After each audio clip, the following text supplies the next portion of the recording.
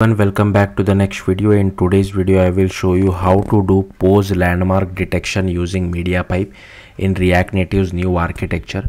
Now unfortunately this video will be only for Android. As you can see, it does not support iOS yet, and I'll show you the output. Now the output is little off, so I have one button. Once I click on it, it opens the Photos app, and here you can select one person's pose. So as you can see over here, I have selected this image, but the pose which is detected is slightly off. Again, I feel like this is an issue with React Native or the way I have coded it, because I don't face this issue in native Android side. So in case if you are able to figure it out, this minor issue, do let me know in the comments so that it can help others as well. So yeah, let's get started. So first you will have to go to this documentation, and here you will have to download one of these three models. Now it depends on you which one you want. The heavier you use, it will increase your app size as well, but it will give you more accuracy and performance. But the light one is low in size, but it is less accurate as compared to others. So yeah, use whatever makes sense to you. Just download this model for now. Next, create a React Native project. And also at the time of this recording, like React Native has removed the new architecture docs. I don't know why, so I won't be able to show it to you the docs, but I have just copy pasted a bunch of code from my previous videos. So this RTN my picker will help us to pick image from our Photos app and send the URI of the selected photo from native Android side to React Native side. So RTN my picker is a turbo module, and RTN my image will help us to display the image of the selected photo as well as do pose detection. So it is a fabric module. So first go to the main Android folder. You have to search for new arc enabled, and you will have to make this as true. Next you will have to go to build.gradle over here and make sure you use at least Kotlin 1.9.0. Next you have to go to app build.gradle over here, and here you will have to use min SDK version of 24, and here yeah, that's it.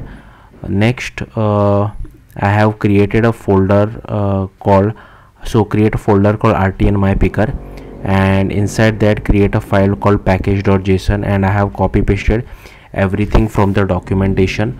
Only this name changes, this name changes, this changes, and this changes. Everything else remains the same.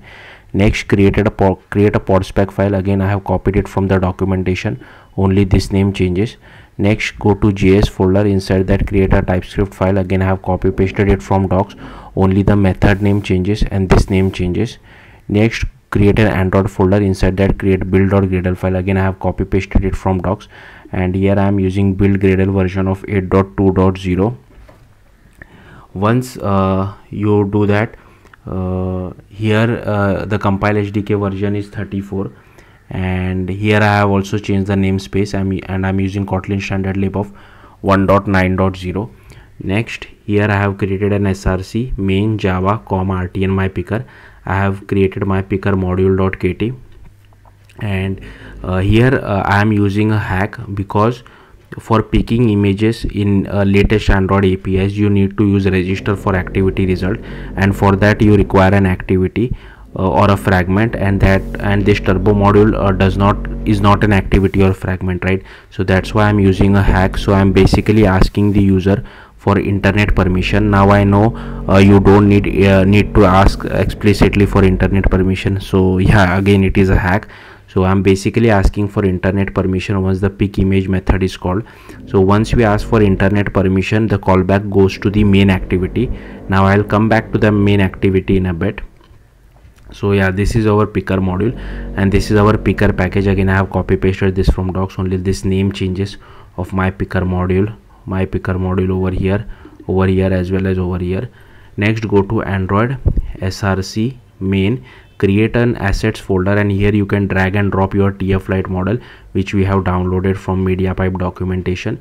Next, go to java main activity.kt. So once you request for the internet permission, here I have added again the same thing. So the callback comes over here on request permission result, and if the permission is granted, so I have created one helper method for that as well.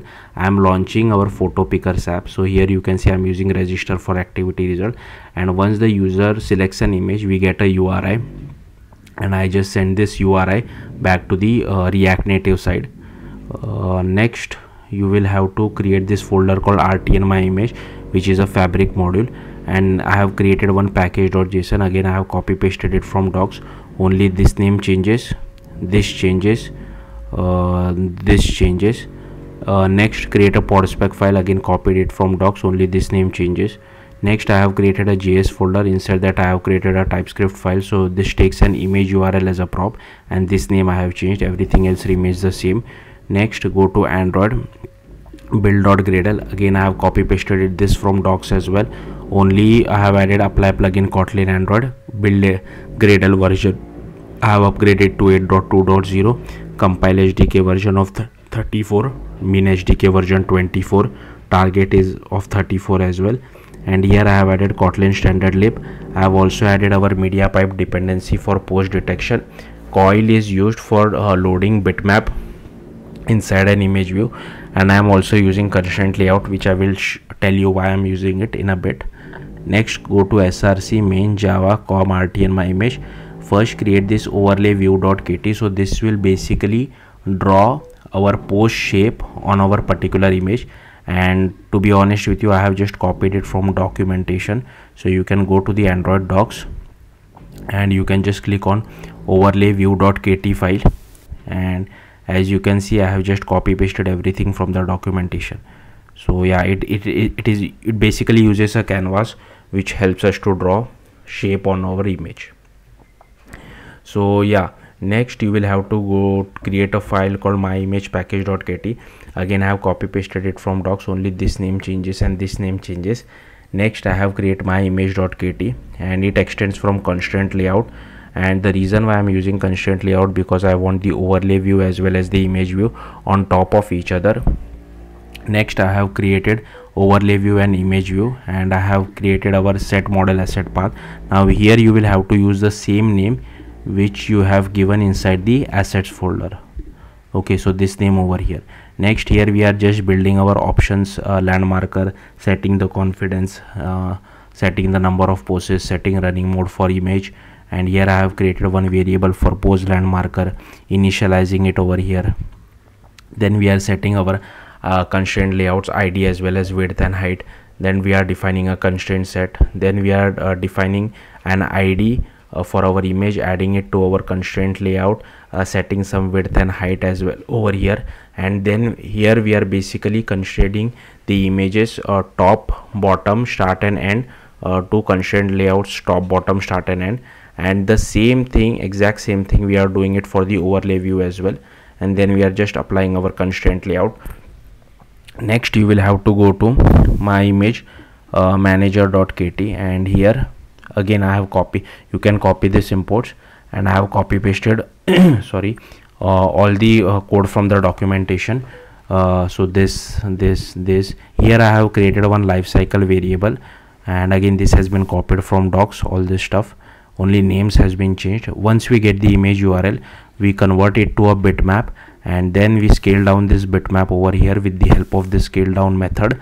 And then we convert the bitmap to an MP image. We pass the MP image to the detect method of pose LandMarker, and here we send the result to our overlay view dot set result as well as the width and height. And here we are using the load method of our coil to load our bitmap inside our image view. Once that is done, you can open your terminal, go to the root of your React Native project, and firstly you will have to run this command. Then you will have to run this command. Then you will have to do cd space ... It will move you outside your React Native project. Then you will have to run this command, but instead of rnapp, you will have to replace with your own project name. So my project name is rnapp over here as well as over here. Same. Then you will have to run this command. Same. Replace with your project name.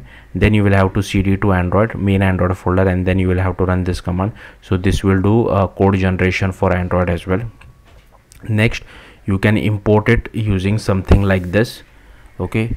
And here you don't need this because this is iOS specific and we are not doing it for iOS, so we don't need this as well. So once the user selects an image, we get the image URI over here. So here you can see I am using touchable opacity and calling pick image method, and once we have the image URI, we are just displaying inside RTN my image.